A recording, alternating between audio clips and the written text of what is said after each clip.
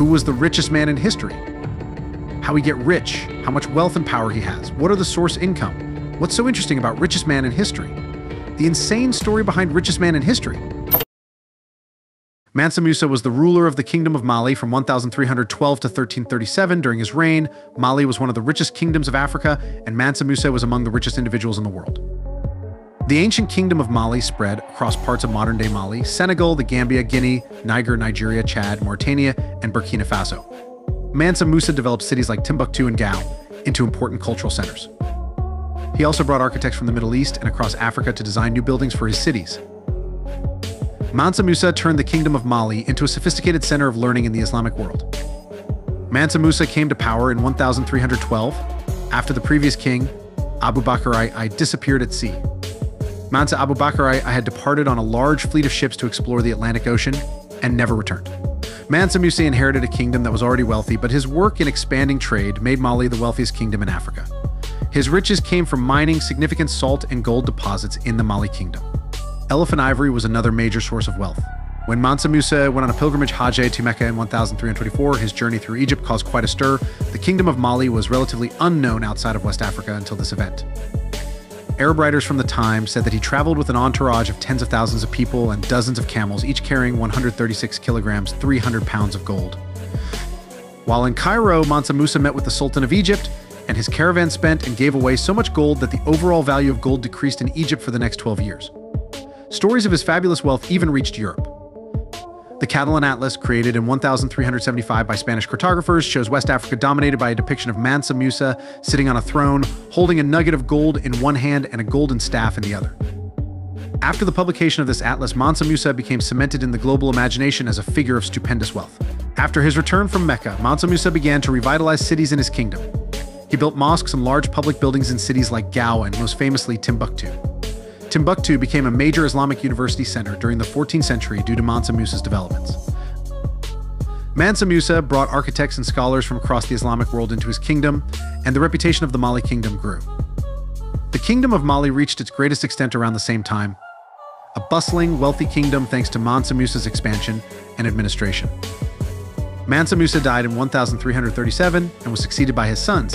His skillful administration left his empire well off at the time of his death, but eventually the empire fell apart. Well, after his death, Mansa Musa remained ingrained in the imagination of the world as a symbol of fabulous wealth.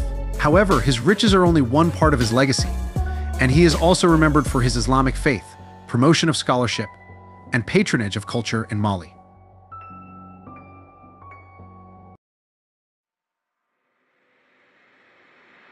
Did Mansa Musa go to America? The predecessor of Mansa Musa, a wealthy king of the Mali Empire, allegedly left home to explore the other side of the Atlantic Ocean. The idea that he may have discovered the Americas well before Christopher Columbus captures the Americas, but historians doubt Mali had the technology to carry out such a voyage. Mansa Musa, however, helped introduce West Africa to the world. What was Mansa Musa famous for? Mansa Musa, also known as Musa Kid I, was a renowned king of the Mali Empire who reigned from 1312 to 1337. He is often remembered for his immense wealth and lavish spending during his pilgrimage to Mecca, which made him one of the richest people in history. Mansa Musa was able to accumulate his wealth largely due to the significant gold reserves of the Mali Empire, which was one of the largest producers of gold in the world at the time. The empire controlled several important gold mines, including the famous Sadiola and Lula mines. In addition to gold, Mali was also a major producer of other valuable commodities such as salt and ivory. These resources were traded extensively throughout the empire and beyond, creating a flourishing economy. Mansa Musa's reign coincided with a period of great prosperity for the Mali Empire, which greatly enhanced his wealth and power. He also encouraged trade and commerce, which further increased the empire's wealth. Finally, Mansa Musa's famous pilgrimage to Mecca, which he undertook in 1324, also helped to boost his reputation and wealth. During his journey, he distributed huge amounts of gold to the people he met, establishing himself as a generous and wealthy king. This act of generosity not only enhanced his reputation, but also helped to establish trade relations between Mali and other parts of the world. Mansa Musa was crowned king, and it is estimated that his fortune was almost $400 billion USD, adjusted for inflation, which is still double than that of Musk and Bezos. Mansa Musa's abundant natural resources were the key areas that contributed to his wealth. Gold mined to the South Bambuk, Wangara, Burur, Taza, and other kingdoms, and salt from northern regions. Musa ruled over a number of contemporary African nations, including the Ivory Coast, Senegal, Mali, and Burkina Faso. The imperial capital of Musa was Timbuktu. This emperor was known for his generosity and kindness and have been praised throughout history for his wit and judgments. He gave out so much Malian gold along the way that Giliscrites don't like to praise him in their songs because they think he wasted local resources outside the empire. Lucy Duran of the School of African and Oriental Studies in London told BBC, "How did Mansa Musa lose his money? With his lavish spending and generosity in Cairo, Mansa Musa ran out of money and had to borrow at high rates of interest for the return journey." Ibn Battuta says that Mansa Musa borrowed 50,000 dinars from Siraj al-Din ibn al-Quwayq, a rich merchant from Alexandria, after he had spent all his wealth.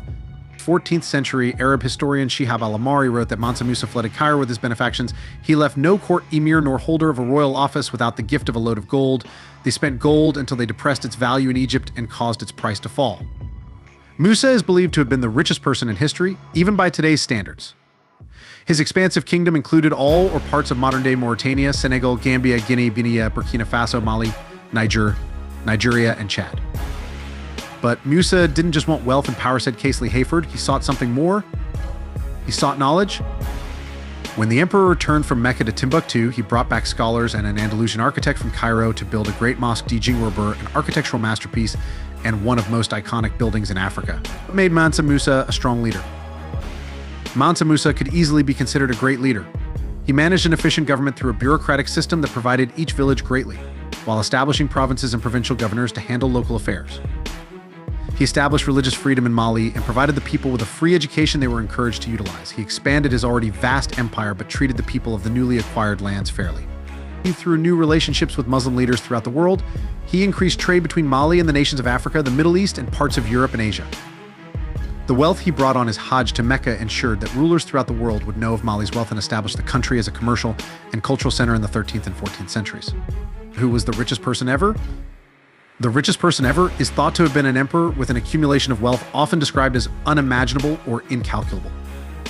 The title goes to 14th century African Emperor Mansa Musa, and his wealth has been estimated to be the modern-day equivalent of $400 billion. Musa ruled the Mali Empire beginning in 1312, at a time where gold and salt resources helped the empire expand and flourish. Musa and the empire owned almost half of the old world's gold, BBC reports. Musa is credited for funding and encouraging literature, education, architecture, and the arts. According to history, Musa showed the true size of his wealth on a pilgrimage to Mecca, surrounded by tens of thousands of soldiers and slaves carrying mass amounts of gold. He left behind gifts of gold as he crossed through Egypt, a gift generous in thought but not in actuality. The precious resource actually decreased the value of metal and had a disastrous impact on the economy for over a decade. What did Mansa Musa teach us? Mansa Musa died in 1337 and was succeeded by his sons. His skillful administration left his empire well off at the time of his death, but eventually the empire fell apart.